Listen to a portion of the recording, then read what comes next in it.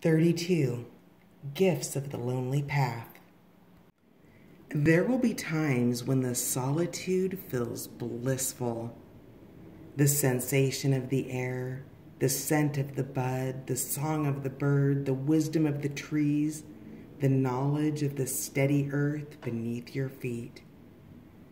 When you are so full of the song of the world, you become one with the rhapsody of life, so your soul flows forth from the small space in which it was once contained. What once was a void has now become a world overflowing with delight and discovery. What once was darkness is now filled with stars. These precious insights may never have been seen or felt or understood had you not been in isolation for a time.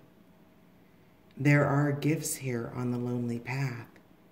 Receive them and make them yours.